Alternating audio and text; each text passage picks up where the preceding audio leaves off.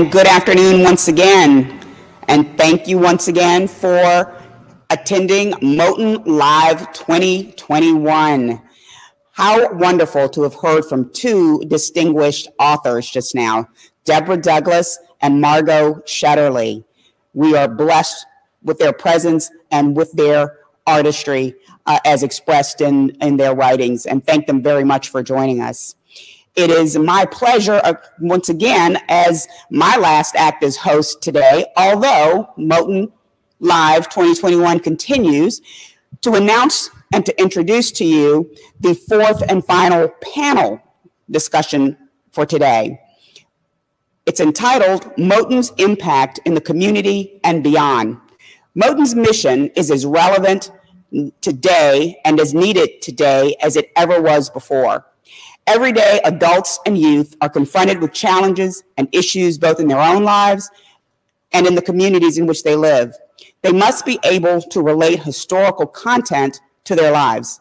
Museums and historic landmarks have the ability to help individuals engage with history on a deeper level. Join this discussion as we talk about the impact of Moton's work and how the museum can continue to have an impact on those around us. Our panel concludes, behind me, Cainan Townsend, Director of Education and Outreach here at the Moton Museum, Cameron Patterson, Executive Director of the Moton Museum, Leah Brown, Assistant Director of Education, Moton Museum, Sherre Atkins, Guest Services Coordinator, Moton Museum, and Justin Reid, Director of Community Programs, Virginia Humanities. Ladies and gentlemen, your panel on the future.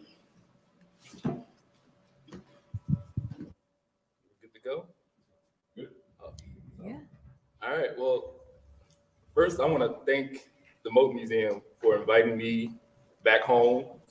I spent some very, formidable years here as an employee, and I'm grateful to be able to come back to my former place of employment. Not everybody's always welcome to come back to their former place of employment.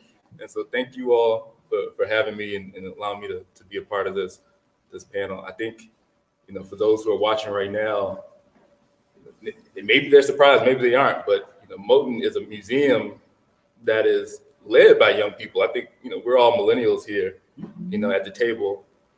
The museum field is something you don't typically see people retire. They may start as an intern and then they retire as executive director, and they just decades later. But I think we have something that's very special here, and in the fact that this is a museum that is being operated, by people who are close to this history, by people who can connect to the next generation, because you do serve as that bridge, I think, between the stories that you're telling and the students who want to receive it. This feels a little bit like a TV reunion, I think. Yeah. So I'm just gonna try to keep it casual. It's like Fresh Prince of Bel-Air, There you go. Reunion. But I am interested in hearing how, the museum has changed, for each of you, I guess, from the time you started and to now. And I'm trying to think what's the best order to go in. Sherre, you're the most senior person. You've seen a lot. Yeah.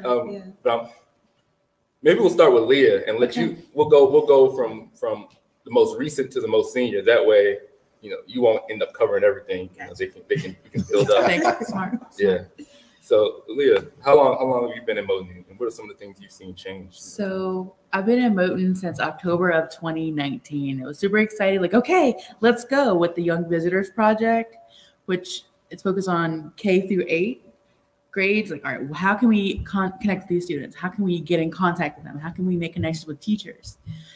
And then I remember vividly going to VAM 2020, and we're like, oh, this pandemic thing, what's that about? What's VAM for those So who might Virginia not know? Museum, the Virginia Association of Museums conference. So lots of museum people in one place. I had a great time. I love conference. And then I was like, oh, this pandemic thing, what's that? Oh, it's something? Great.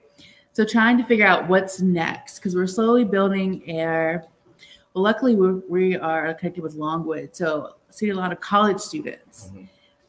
in the fall, which is great for me. All right, let me perfect my tour and then engage with students that way. But getting ready for spring, 4th grade, Virginia studies are going to come.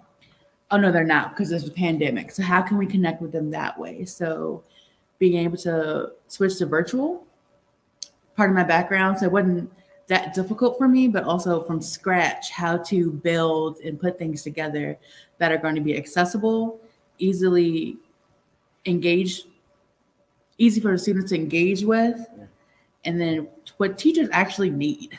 So trying to bridge the gap that way. And then it's just been interesting because it's kind of like I'm brand new. Because you started right before the pandemic, a few months before the pandemic. Yes, hit. in October. So it's like, okay, we're here. Right. It's all changing. Let's go. You were preparing for the spring. You wrapped that fall. Spring is usually when you see the uptick in student visitors, K-12 student visitors, when the pandemic hit. So it's kind of like, this is how we typically do it. Scratch that. This is what we're going to do. So I've learned to adapt through the years with different positions. So this was great to be able to pull out, think about things I've used before, and then to apply it to Moton's content. So it's like weird, it's exciting, but also, it's a lot. Yeah. And I think so. Y'all were pretty close, but I think so 5-6 months. So January of 2017 is when I came on board here at Moton, and I think what I have observed that I've enjoyed, I was thinking about it the other day, as we look at, our Moton Council, which is our community engagement board. Really exciting that over the last couple of months, we've worked to really diversify the voices that are a part of that council group, and really work to bring on some younger voices that, as we think about how we want to engage and diversify the audiences that we serve, it's really important to have people at the table who have those insights that can help us to make that outreach. So I've really appreciated that embrace. And then I think the last year too, just the creativity and the flexibility that everyone has had in the way that they go about their job. So the embrace of virtual, you really had to shift completely what you were doing. We always felt like, all right, virtual is going to be important to what we do, but the pandemic just kind of forced you to go at it a bit quicker than we might have normally. And so I think there's a lot of creativity and excitement that comes from having to rethink what you do. I think the ability to do something like this was really birthed out of that space of, we're sitting around the office as the pandemic is moving forward, really just kind of plotting out what's going to be next. And it was just really neat to kind of see how we throw something on the chalkboard in the office. And then, a couple of months later, we've built it out, conceptualized it, and have now implemented it. So, I just appreciate being in that environment where it's okay to embrace that. And those are the original chalkboards from 1939 when this building was constructed. Right? So instead of putting up banquet seating on the chalkboard, like in years past, now we had all of our Moton Live plans up there. Listen, I want to say something about the banquet because it took place last year, right before the pandemic. Last event in Farmville. February 29th. Yep. I was reflecting. I was like, maybe I think the banquet might have been the reason why I had to leave. I can't plan another banquet. And it's an incredible event every year. Yeah. But you're seeing 500, 600, 700 people sometimes come out, for this community-wide banquet. It's always an incredible event. But I remember, helping with a banquet in Charlottesville a couple of years ago, and they asked me to be a part of the host committee. And they said it was going to be 400 people. I was like, oh, that's not y'all only having 400 people. I think that's I miss it. I miss the fact that we can't have the banquet this year, of course. But I'm also glad that you all don't have to put on a banquet this year either. Yeah. I think the banquet will be back in some way at some time, but we might have to think about how to do it a bit different to ensure its safety. Definitely. And Cainan. Yeah, it puts me up next. August 2016 was when I started. And it's been, it's truly been a whirlwind. I think that's probably the easiest way to describe it in the best possible way. So, certainly there's been recognition of this history prior to me coming to the museum over the past few years, and watching the Post articles and TV interviews and documentaries and such. But I don't know, it seems like 5 years in August for me, like over the past every year or every 6 months, there's something significant. Like super, not that other stuff hasn't been significant, but like something like really like, whoa, people recognize this, right? Like the Attorney General building being changed to Barbara John's name, which is incredibly ironic, just given how many of those Attorney Generals were arguing against Barbara Johnson and those students in the courts. That's 2017, February 2017. Mm-hmm. Yep, spot on. And like the safe haven, their safe haven is now named in honor of somebody they fought so vehemently opposed to, like. And the SOLs being updated to include Barbara Johns at every level now, elementary, middle, and high, or the state holiday. Like it's just been, and not that she's the only one being recognized, but like just people acknowledging this history. Just for me, and I knew this is a big deal, but I grew up here, so it's a lot different than somebody. And now we're getting requests from Iowa and North Dakota and all over the country, like and all over the world. Even we've interacted with people. I mean, even before I was here too, but like it's just amazing just to see. People, not that we need the validation, but like people are recognizing, yeah, this is big, right? Yeah. This is really significant to the national arc of American history, and it deserves to be talked about.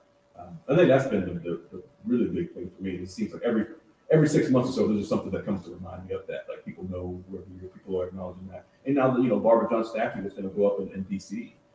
Barbara John and George Washington. I mean, who would have thought that those would be the two statues that represent Virginia? Right. Certainly not me. I'm pleased, though, very, very pleased, but about what that represents of these students and then the collective action. And I said it this morning, too, but I drove up to the building this morning. Sun was still rising. I can't see an indication what time I got here, but I got chills, and I haven't had those type of chills since, probably since when I first started working here. Just something was different, right? Just like the weight of the day was on me. Not Moton Live, but like the 70th anniversary. 7 decades have passed since in the very spot that I'm in. Very spot that we're standing in and sitting in now, like sat almost 500 kids out where we're looking, who were going to make a decision that they didn't know what was going to happen after that, but would later go on to change history.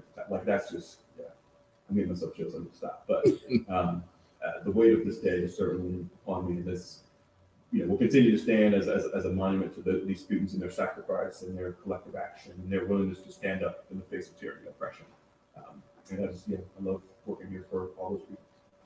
Yeah, I'm glad you kind of reminded us of where we're sitting right now. I think maybe some people might not be familiar with the space, and I think for someone who is familiar with Moton, I think I sometimes take it for granted, right? This, just being able to stand like in this spot, where we know Barbara Johns and the strike committee stood, on this exact day. And I just got chills thinking about it as I described it. As you start to describe it slowly, and then you connect that story with the place, I think it shows just how important and how special this building, this historic landmark really is. I just in the way that, folks that were here earlier today, when they meet Joan Johns Cobbs, they meet Joy Cabarrus Speaks, they're in awe. They want to ask all of these questions. And it's like, I get to see them every day. I get to call them on the phone, talk about random things. And, it's just amazing to recognize that you've got that privilege to be able to do that. Right. Sherre, so 2019, 2017, 2016, 2012. 2012. Yeah, okay. Started in 2012. So in June, it'll be 9 years. Okay, so coming up on a decade. Yeah. So what's changed? I know you've seen a lot. I saw some of it with you. So much. So much. You can share some of it. You don't have to go into all the details. But transition upon transition is how I would explain it. I would say the major transition that really touched me was seeing the gallery space come to life, seeing the exhibits be implemented in, see the classrooms totally transform. When I first came on board, it was just empty classrooms with banners explaining what would be in each space. So when we would give tours, we would have to kind of use our imagination and allow the visitors to kind of visualize what it would be and how it would look. So it kind of, I treasure that time because it forced me to learn the history in a way that it was never taught to me, in a way that I didn't know, in a way that I hadn't heard, so it forced me to dig deep and learn more about what took place in this sacred space. So just seeing the exhibits come to life and being able to share that with the guests that come every day to tell us things like, this is on the level of the Smithsonian, just giving us those type of compliments, just really, really, it's amazing. Yeah, I'm trying to think what's changed for me between when I started and coming here. I think I started about a year before you.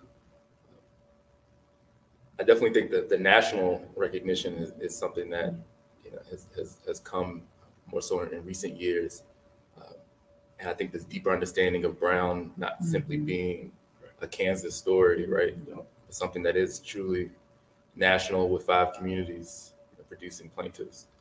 And I know there are efforts underway to have Moton declared an affiliate site. It was pretty powerful. There was a Natural Resources Committee meeting in the U.S. House a couple of days ago, and to sit and listen to James Clyburn, who is, the 3rd in House leadership, talk about how Prince Edward County in the school closings has impacted him even more significantly than the case in his own backyard. It's just pretty powerful to see how this history, this story connects with so many people in such a powerful way. Right. And we know that legislation is working its way through Congress right now, and it would name Moton an affiliate site of the National Brown v. Board, the Brown v. Board National Park, one of 5 sites connected to the National Park System, which would be an incredible partnership. I won't share too many more stories. We can leave. I was trying to think, what else do I want to say? I mean, I think seeing this staff evolve is something that has been a big change too, and the fact that the education team is being built out. I mean, there's a lot that has happened in the staffing sense too that I think is really important. Obviously, there's a lot going on right now in the country when it comes to racism and fighting for justice. I'd be really curious to hear kind of what you see Moton's role in all of that, everything that's swirling me from last March maybe until now, even. What are the important lessons that you think young people who are demanding change right now can take from this story? I think for me, so Cainan and I had the opportunity last summer to have a series of weekly conversations with students from Longwood University, really as we worked to help them kind of process what was happening. The whole goal was to give them space to really share their thoughts and really begin to think about the types of things they would want to do as they return back to campus. And I think in those conversations, we really began to see the importance of really helping them to understand and utilize the historical lessons that a place like Moton offers. So all of these students are very committed to wanting to advocate for change within their campus environment, within their community environment. And, Moton offers lessons as to how they could go about that, what it means to, advocate, to organize, to kind of build this idea of, being collaborative with those around you. And so that was really neat for me to kind of watch as they kind of went through that process. And it really just kind of shows that, Moton is a learning lab that can help do that for all students. And you know, I think that's an important role that we have to play or should play. People love a statement, right? Like I'm not one to think that statements are all that important. I mean, I think I think they are important in the right context, but I think, you know, you saw the BLM, Black Lives Matter banners on social media pages, you saw the blackout photos, and where are they at now, right? Like, I think it's far more important to practice what you preach, and actually speak far louder than words. So I think we like to speak through our programming. I think we like to speak through the events that are held here. I mean, we continue to have protests here. We continue to have town halls here talking about policing and community policing and such. We continue to, you know, any student who wants, you know, student or community member or whatever wants to have an event like that, like we are that space. Like we are the bridge and the connector between these opinions and can be the anchor for these conversations. And that's what we continue to do. I mean, the amount of people want like, oh, Moton, your Civil Rights Museum, what do you have to say about the killing of George Floyd? Like, what do you think? Like, obviously it shouldn't be happening. Like, why like we don't, it's obvious, right? So like, how can we go about making sure stuff like that doesn't happen again? And I think that what I appreciate is that a lot of that we just do through our programming, we do through our actions, we do through, you know, the events and the people we let use the space for certain purposes. It's not performative. And I think I can't express that enough that like, yeah, you can say this, you can donate. It's not just something that pops up, exactly. You know, for you all as a staff here, but it's something you're thinking about every day through your programming. Yeah, we live it. You know, it's not just something that. Sorry, talking about this. Okay. It's not something we don't have the privilege of like opting in and out of the conversation. Right. Exactly. We're often Right. constantly thinking about. Right. And that goes with our mission as well. Like we educate about the civil rights movement and civil rights and education. We're constitutional democracy. What does that mean? How does that play into it? And with students, Barbara Johns was 16. We've got 16-year-olds. And with social media, you have access to everything constantly. What do you see in your community? What do you want to change? How can you get that conversation going? Who can you collab with? So it's kind of like empowering students. Like you do have a voice. You have a say. And this your country too. You live here. Yeah, and I think equipping them with the tools, right, that so often get left out. I think when we watch films about the civil rights movement or we see documentaries of pictures, I mean, it seems like the way it's presented is that people are just waking up one day and deciding to march, and then the next day everything gets better. Like that. I mean, you know, that's the myth, unfortunately, that I think you know, too many you know, U.S. Americans grow up with when they think about this history. I think Moton complicates that story a little bit more. You actually see the strategy, right? Is what I think about. You know. Yeah, I don't ever want you to walk out of Gallery 6 and think that it's all like it just magically got better as schools reopen. I mean, you know, the second half to that story would tell you that students continued to fight and protest and advocate even in this county. And a lot of the things that they were fighting for are things that people are still pushing and advocating for even today. I got a question for you as we're talking about this. So you talk mission. Yes. So I think you were on staff when that portion was added to Moton's mission about just kind of advancing dialogue. And so I'm just curious to know, like, what was your thought about why that was important? I feel a little bit in the hot seat now. I remember that. I remember that meeting. You know, Moton had a mission in place, and we decided that we wanted to just edit it a little bit. I think, and now I feel bad. I can't spit out the mission. You know, I'm not employed here, but I expect preserve and promote the history as it relates to They say you're supposed to be able to, you know, you got to know your mission of your organization. But, you know, I think initially the mission included language around positive interpretation.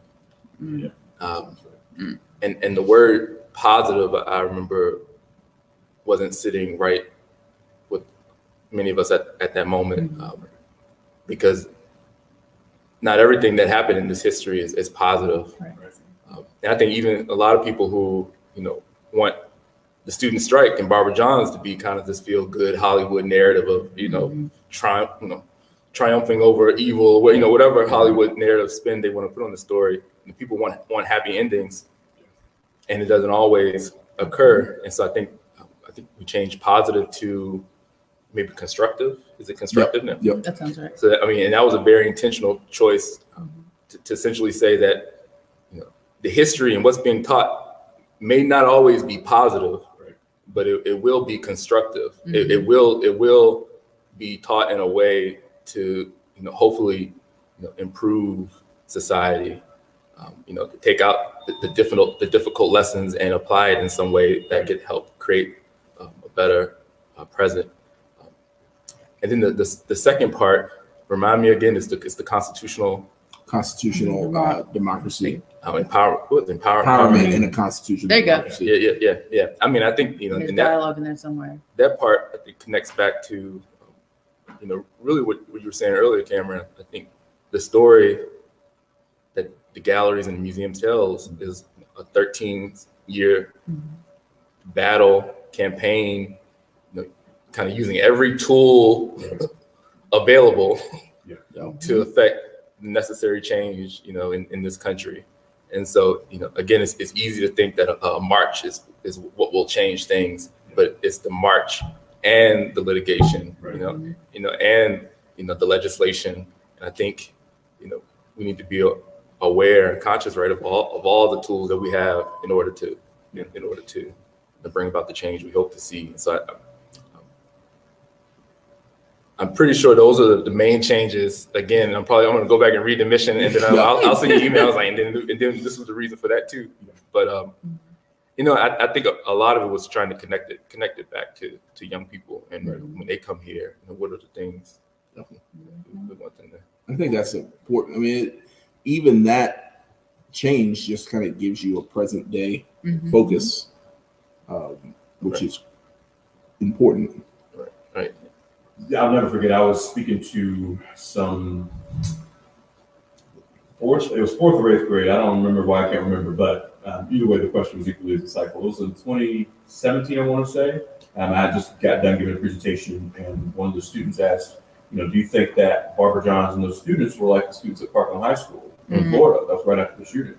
And I said, well, yes, they do. I said, yes, I do. And I'm not here to discuss or debate, policy changes, because that's not the role in which I'm here to serve. However, I will say that those students felt that their lives were in danger. Same as the students here in Moton felt their lives were in danger. They can't ride around these rickety old buses while I'm breaking down all over the place. And it so happened that this time they broke down on the train tracks. They felt that their life and their education was at risk, and so they started to do something about it. So I do see similarities. So I say that to say these students are making, they're making the connections. They're drawing comparisons to what's happening in their real world, and I think that it would be selling them short for us to not do the same and make those connections and parallels to the current society.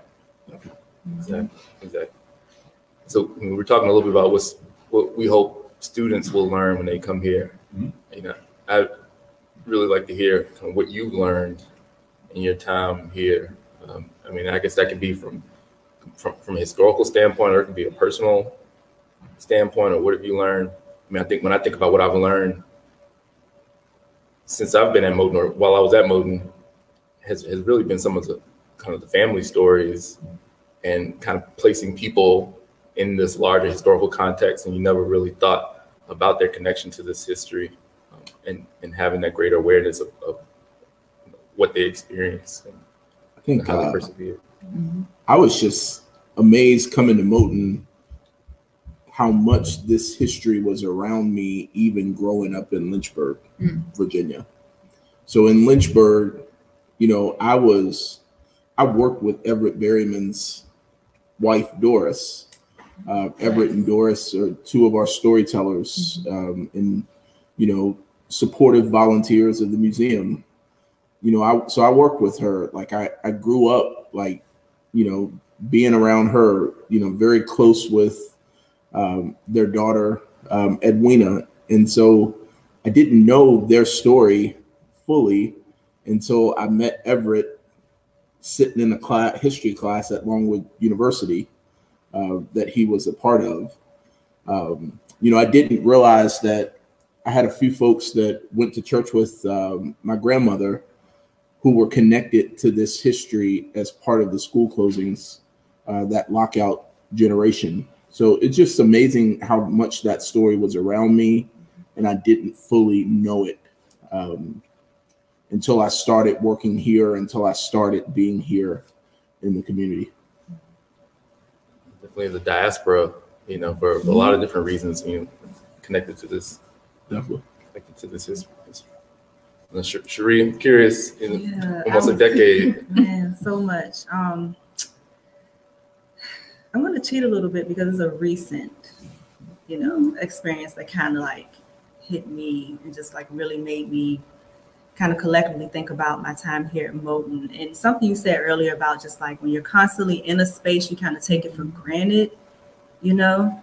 But, you know, the recent magazine that was released, my mom's story is in there. Oh, wow. So that, I don't know, it hit different because to sit there and hear her tell stories, you know, and share with me about her experience and things of that nature is one thing. But then to just see it in print and just to know that future generations are going to be able to know my mom's experience, like her grandchildren, her great-grandchildren, like people that don't even know her are going to get to know like the experience that she had. And even when I read the story, it was some things in there that she didn't even tell me that I just learned from reading the story even today. And your mother was part of that second generation of students who was affected by the school closing. Yeah. Did she talk to you about that history growing up? Funny enough, no, not until I started working here.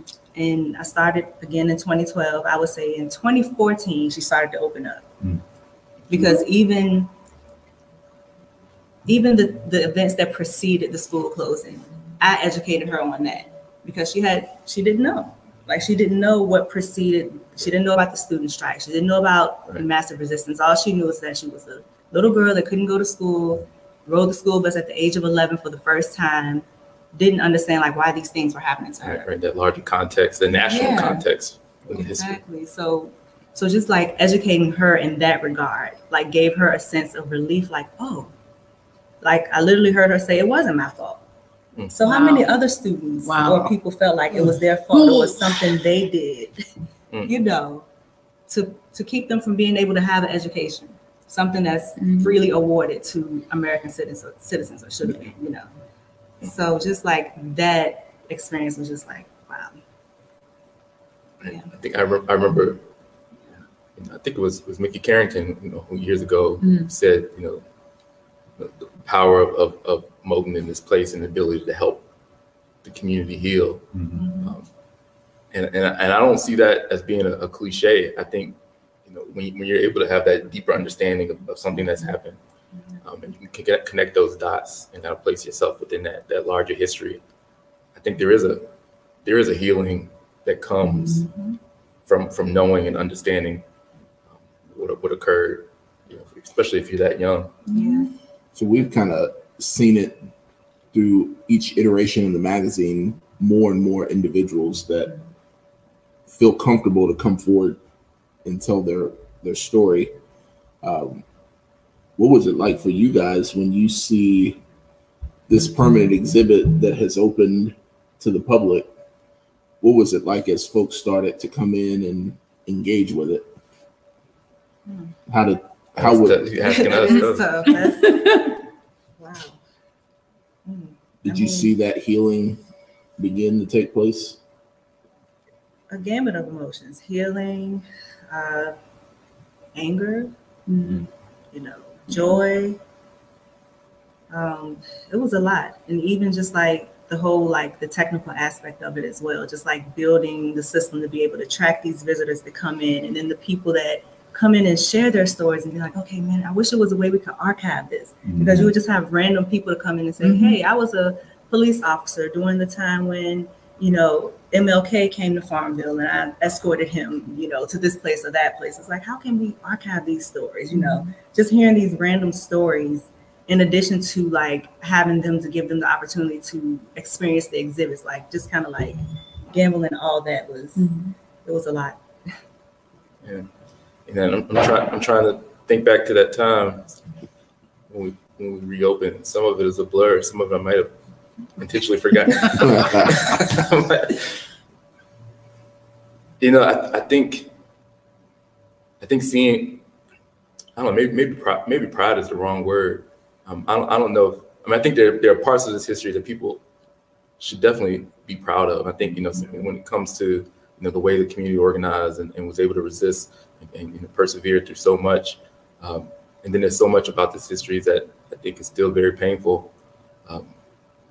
But I think something that I remember being really impacted by was when we had local community members who lived through this history come and not necessarily feel a sense of pride, but I think a sense of recognition, maybe. You know, having a place that acknowledges what they experience and the importance of it. And maybe pride isn't the right word, but I think it's just the recognition of you know, what they went through is important. Because I think, you know, for so long, community members like your mom, you know, like your dad, I mean, I don't think anybody had ever stopped to really kind of appreciate the sacrifice, you know, and what they went through, and how, you know, those years of education that they lost, you know, led to the Griffin decision that prevented it from happening all across the country. I mean, this is a place where I think people can come and maybe feel honored and know that, you know, their sacrifice mattered. It made a difference in some way. Yeah, I thought it was pretty powerful to hear Skip Griffin stand on this stage when we dedicated the Wall of Names, and he said, you know, to the individuals experienced the lockout, you know, he said your sacrifice was a down payment so that our children and grandchildren could have an education. So I think, you know, it was important to frame it in the sense that as much as we commemorate the strike generation, like, to the folks of the lockout generation, your sacrifice was equally important. And I wasn't going to jump in, but now I am. Because and y'all are speaking to something I think about often, and we're vibing, we're in good sync. And I think I really started to notice this when we had that 65th commemoration of the Bribery Board decision, just this narrative shift from, like, you know, your mother, you know, was this my fault, right? To like almost like it had to happen here in Prince Edward County, right? Because we were the only people who could have survived it. Essentially, like it's pride probably is not the word, but it's just like, yeah, I survived this. I survived mass resistance. I survived Prince Edward County school closings. My sacrifice was important. It was valued, and it led to the greater good. And I think that going back to your question, you know, what I've learned, grace. If I didn't know grace before I came here, I certainly know it now. These people are some of the most graceful. They can forgive T.J. Malcolm Wayne. They can forgive Barry Wall. I just cannot think of any like thing stronger, sort of like, you know, a former enslaved person forgiving their enslaver, right? Like I just don't think I'm that. I admire that so much in them. A lot of that is based around their faith, which I also admire. But like they can forgive a lot of them, and a lot of them have. So don't, you know, it's not universal, but. You know, Joan saying that she forgives the people who did like, or the cause of her sister having to be moved away. Like I'm just like if I could have 1/4 of the strength that your heart has, then I would be all the better. But it's just incredible to me just to see how graceful, in spite of all this traumatic history that's happened, that so many of these folks have in spades, and it's just one of those admirable things that I can even think of. I don't think we have enough time. Now, as you start reflecting, I mean, yeah, and you know, kind of the heroes walk among us, you know, type of, you know, reality, and that is very true. Right. You know, being in Prince Edward County, being in Farmville, you know, the heroes who survived this history, who push forward this change. I mean, they walk among us every single day, and you know, for most of their life, were never recognized for their heroism, you know, during this 13-year battle. And I think, you know, Moton is a museum, and it is also a monument to them and their sacrifice. Right. and those who experienced and pushed through those 13 years. You know, how are we on time? I have not been keeping track of time. About 6 minutes, but if we go over a little bit, that's fine. Okay. Okay. Well, and wait, quick. Well, and, you know, it did, and you know, it's good to be able to talk with you all. I think I want to do this more, but what do you see as what are the things that are necessary for Moton to get to the next level in your mind, or whatever that may be? You know, what are the things that you would like to see happen or you feel are needed? And recognizing that Moton has done in 20 years what, you know, a lot. I mean, and Moton is a very young museum, right? You know, it's a pretty neat thing. You know, we get a lot of calls from individuals that want to do in their community what Moton has been able to do. I think everybody recognizes that in their own communities, they've got a story to tell.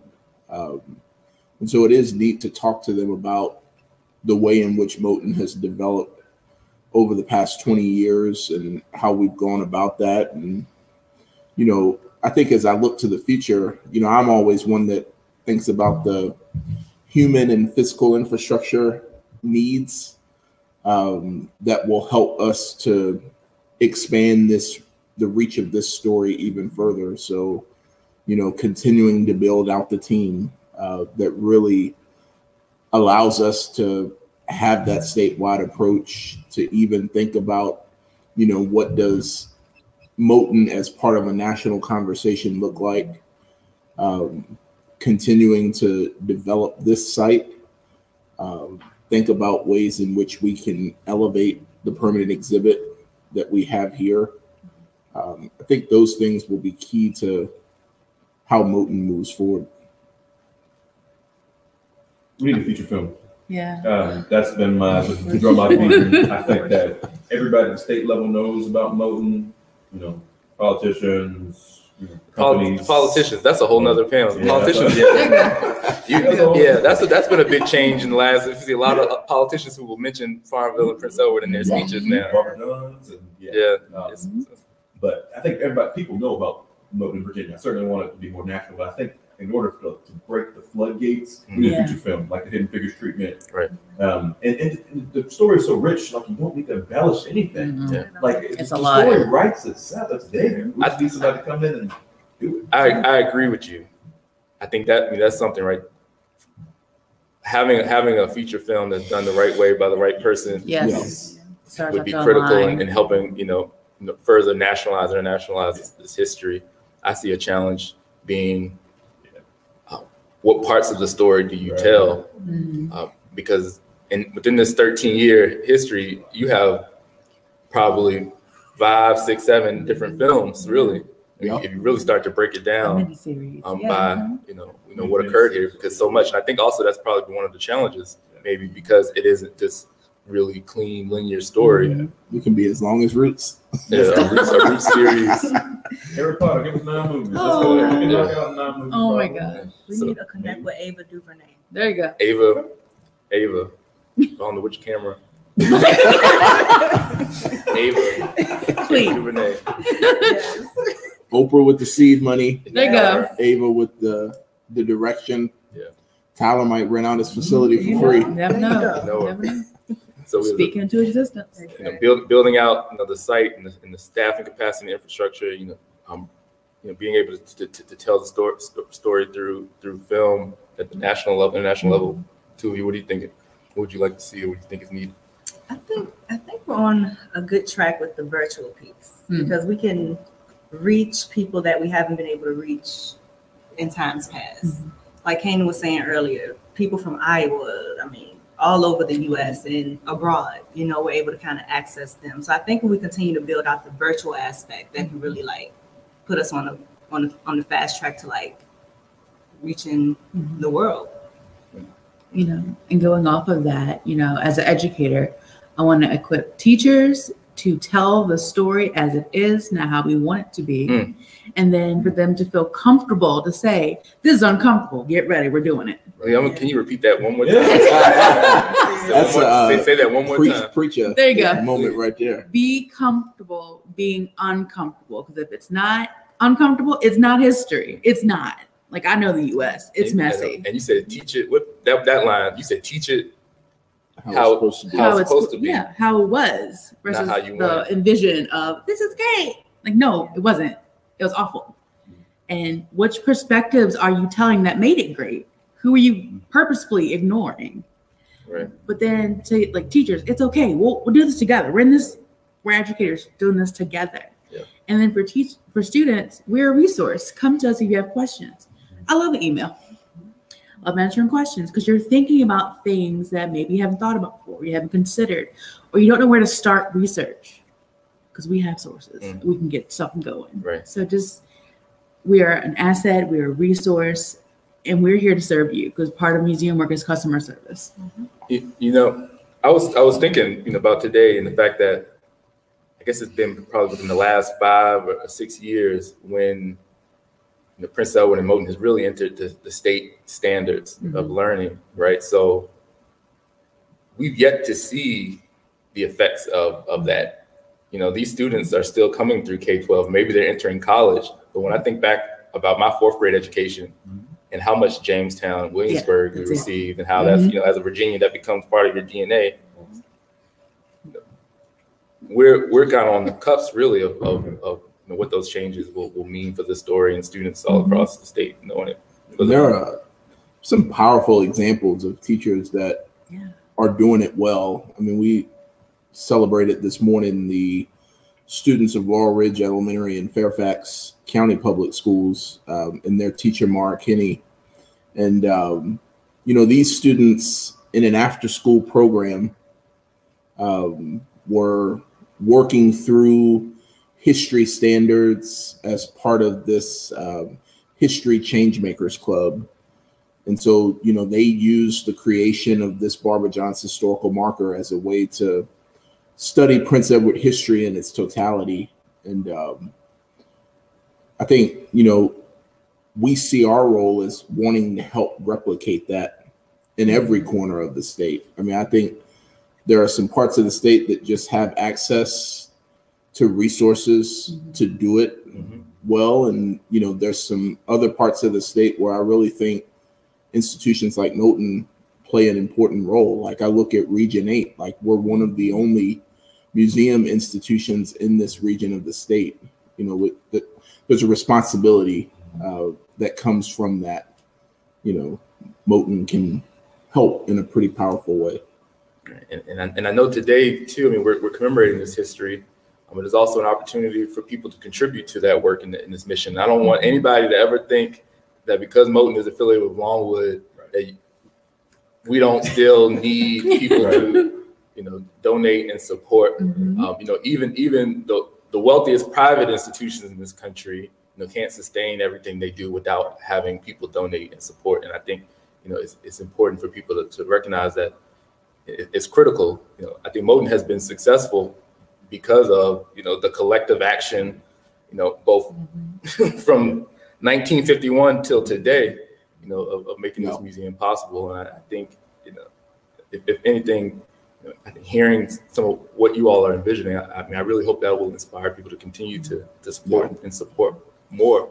I would say, every engagement experience that we are able to have with students on site, virtually, in schools, comes from the support that we raise from individuals. Longwood support's invaluable, but it's more operational.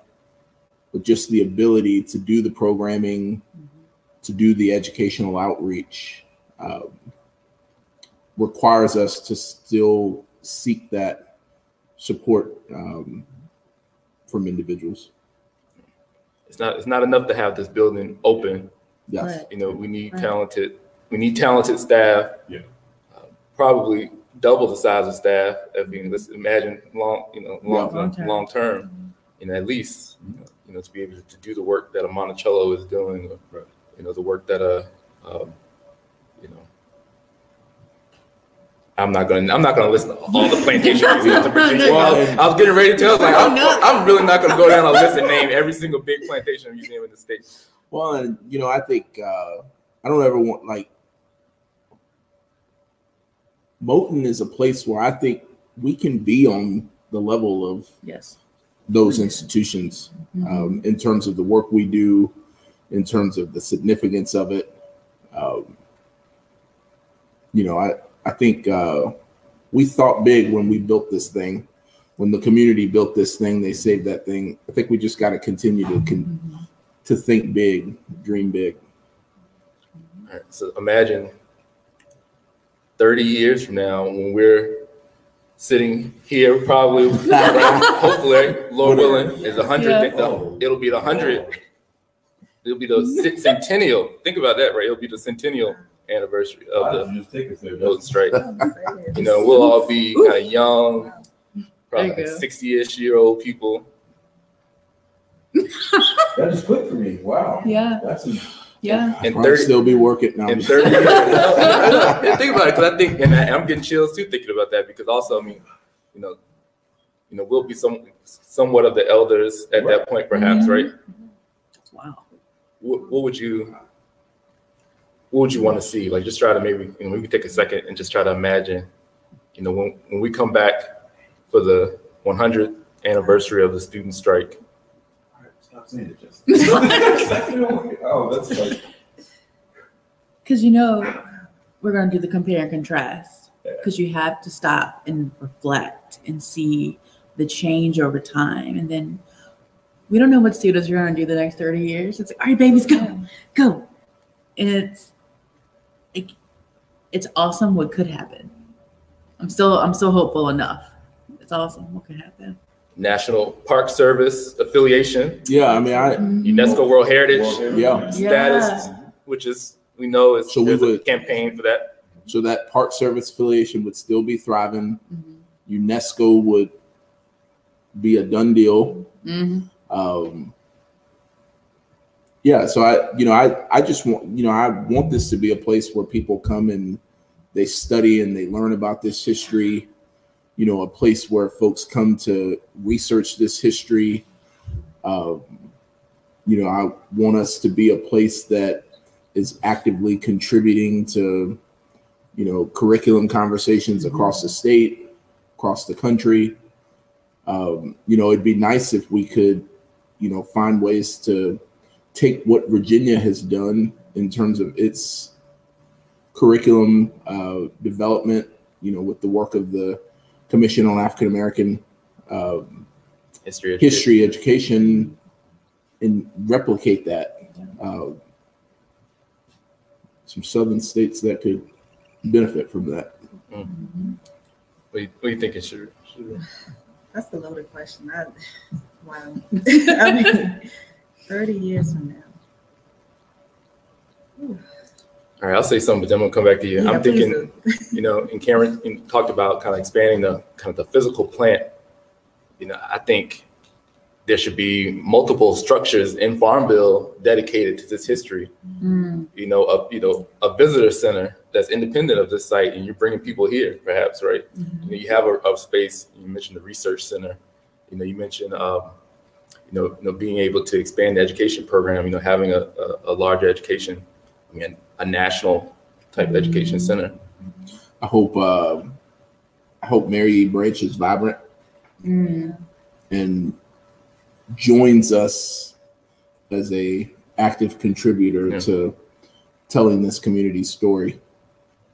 And Mary Branch is the high school, or the school that preceded Moton, that is right across the street, that we're still looking for resources to rehabilitate. I want, when people mention like Black museums / cultural institutions, the Mock is first and Moton is second. Because I think the story is that big. I think it's that important. I think it's that influential. I think it can be that. But that comes with the visitor center and the getting the other sites renovated and stuff. And I think we can get there. I want, when you're doing research on civil rights movement, on these court cases, on the NAACP, here is one of the first 3 places that you name. Like, you have to come here if you want to have an effective doctoral thesis written on any aspect of the civil rights movement. Like, I want that to be 30 years, man. Like that, and I think that's doable. Yeah. Oh, yeah. I'm thinking temporary exhibition space too. Yeah. Because there's so many stories. Yeah. So many ways to look at the stories. Right.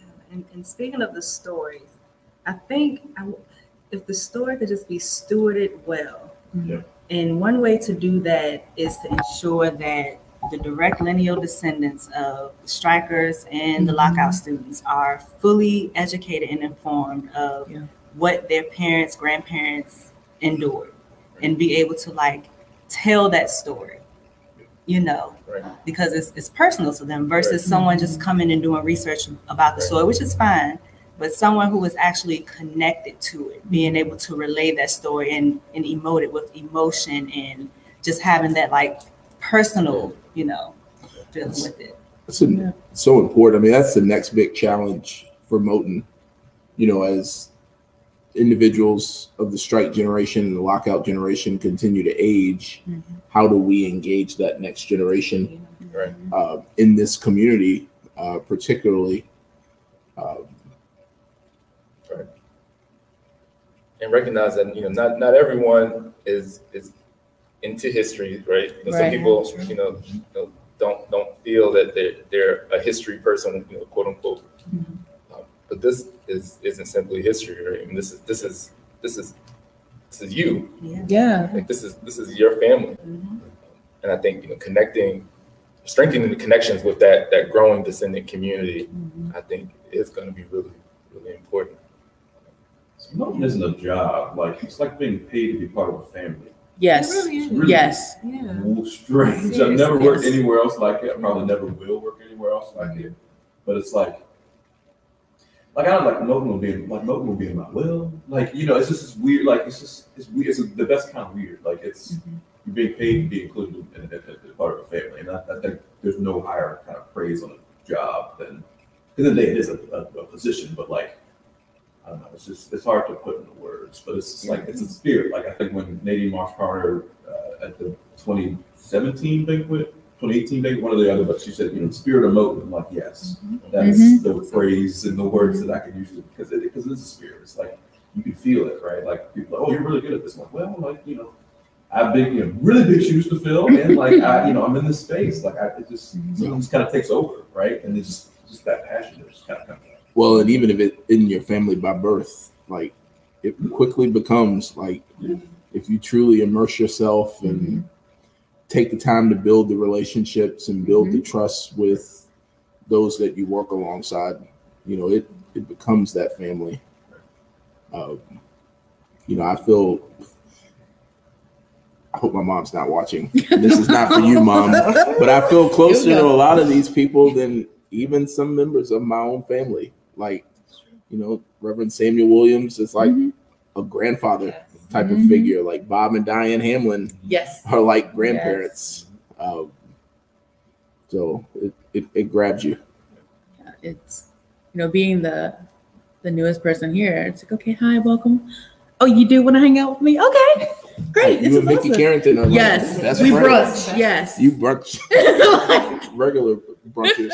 Well, you know, and that takes me back to something that a visitor said, and Sherre is really the one primarily responsible for this visitor saying this, but it stuck with me. A woman came here, and she said that Moton was the warmest museum she has ever visited before in her life. That's a compliment. Yeah. And I think that speaks to some of what you all are describing. Like, you know, despite everything that has happened in this community, you know, and all that, you know, and I'll say a collective we, even though I wasn't alive then, but all that we've had to come through, right?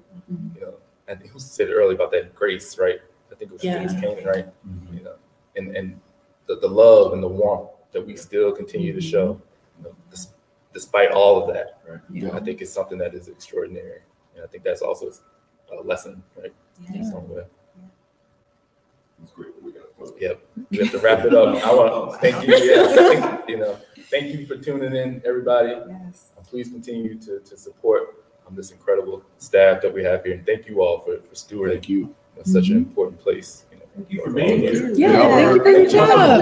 Covering the Yes. exhibit Thank and you. everything else, and Well, leaving me with big shoes to fill. We already had our convo a year ago, so y'all can watch me and Cainan conversation from March, April 2020. Yeah, something. well, and that's the neat thing is, I feel like you have like gone on to be able to help expand this story in a broader way from where you are now, just kind of having that statewide view. I'm always an ambassador. Right. Yeah. Yeah. I think You've got your lifetime volunteer card, right? So like that's an incentive. as soon as the pandemic is over, I'm ready to get some weekend tours. There you go. Ready to go to somebody's family reunion. I'd missed all those. Yeah. Are you still filming us? We're still live? Yeah. Oh. Great. Thank you. Thank you, guys.